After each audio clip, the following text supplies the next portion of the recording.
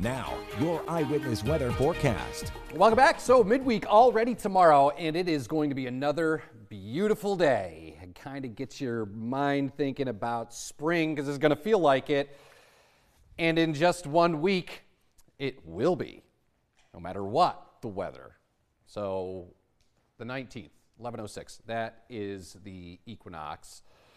So one more week of winter, and it's going to go out very spring-like.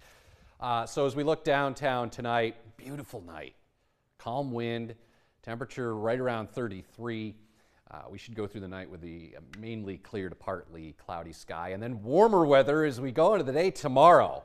I think low to mid 60s easily. And even Thursday, we have an opportunity of flirting with 60 before some wet weather arrives late in the day. And then Friday, there's going to be some showers around.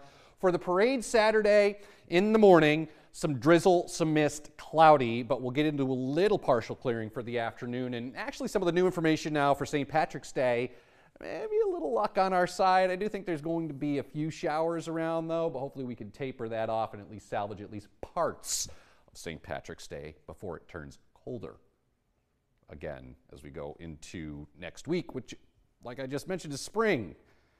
And we kind of go back to winter next week. So not much going on out there tonight, mainly clear to partly cloudy.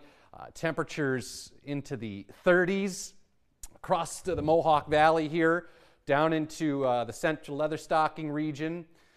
It's 35 right now in Richfield Springs, and up north temperatures dropping into the 20s. Blue Mountain Lake, Old Forge at 31. There's the old storm system from yesterday, still kind of curling around colder air, some snow into Halifax, Nova Scotia. That storm moving away, and then we look south and west, and we have warmer air that is building here in mid-country. That is what's going to arrive here through the day tomorrow. Now, there's one little fly in the ointment tomorrow in that there might be a brief little sprinkle. You could see it maybe down near I-88, parts of Otsego County. This is only going to last like 5 minutes, and then it'll be partly mostly sunny. I think by the afternoon, low and mid 60s. Now on Thursday, clouds will start to increase. The best chance of a shower Thursday will be at the very finish of the day, so like near and after sunset, which is now at 7. So most of the day Thursday should be fine, and if we can get enough sun Thursday, I think low 60s again. We'll see how fast clouds roll on in. Tonight, as we roll, clear to partly cloudy, quiet, calm, lows, low and mid 30s.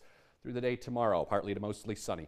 A brief 5-minute sprinkler shower of meaningless little consequence. Enjoy it, 64. And you can see all that warmth, again, working its way to the east here as we go through the rest of the week, but we kind of start to lose the anomaly a little bit as we go into the weekend. So enjoy tomorrow and enjoy Thursday too. Showers late. There will be some wet weather at times Friday, turning cooler.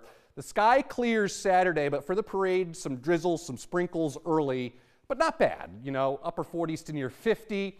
Hopefully we can catch a bit of a break here on St. Patrick's Day. Probably a few showers though. And then colder next week, Tuesday spring and snow showers with temperatures in the 30s. You knew it had to happen. I'm going to focus on the not bad for the parade day. You know what? Tomorrow especially is going to be great. Thursday too, so you're right. Let's just focus on getting through that first. Like that's such a bad thing. Right? I know. All right, thanks, Craig. Still to come on Eyewitness News at 11, Governor Hochul has announced over $111 million in investment in railroad infrastructure. That story and more coming up next.